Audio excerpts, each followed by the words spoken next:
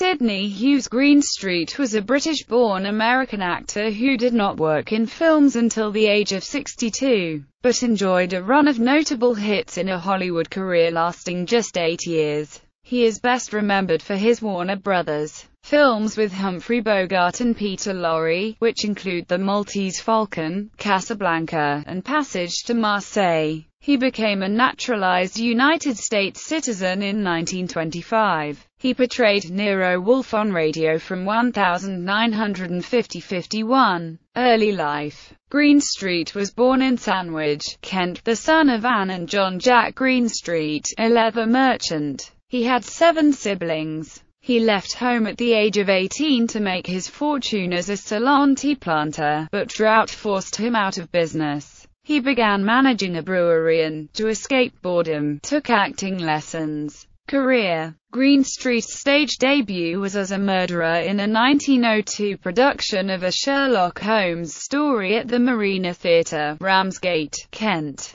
He toured Britain with Ben Greet's Shakespearean Company, and in 1905, he made his New York debut. Thereafter he appeared in such plays as a revival of As You Like It in 1916 with revered actress Margaret Anglin. Greenstreet appeared in numerous plays in Britain and America, working through most of the 1930s with Alfred Lunt and Lynn Fontanne at the Theatre Guild. Throughout his stage career, his parts ranged from musical comedy to Shakespeare, and years of such versatile acting on 2 continents led to many offers to appear in films. He refused until he was 62. In 1941, Greenstreet began working for Warner Brothers. His debut film role was as Caspar Gutman, co-starring with Humphrey Bogart in The Maltese Falcon. The film also featured Peter Lorre as the twitchy Joel Cairo, a pairing that would prove durable. The 2 men appeared in some 9 films altogether, including Casablanca as crooked club owner Signor Ferrari, as well as Background to Danger. Passage to Marseille, reteaming him with Casablanca stars Humphrey Bogart, Peter Lorre, and Claude Rains. The Mask of Demetrios, The Conspirators,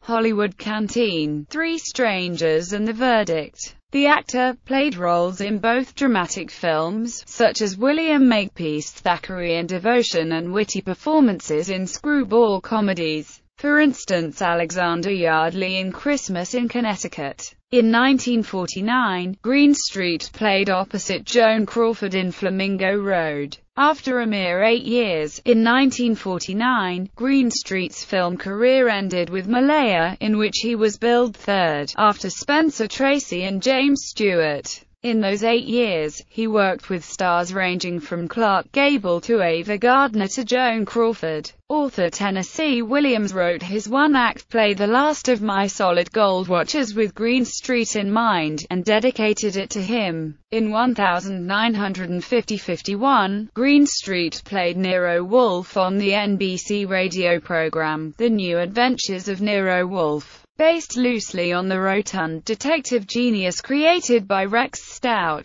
Death and legacy. Greenstreet suffered from diabetes and Bright's disease, a kidney disorder. 5 years after leaving films, Greenstreet died in 1954 in Hollywood due to complications from both conditions. He was survived by his only child, his son, John Ogden Greenstreet, from his marriage to Dorothy Marie Ogden. Actor Mark Greenstreet is his great-nephew. Filmography.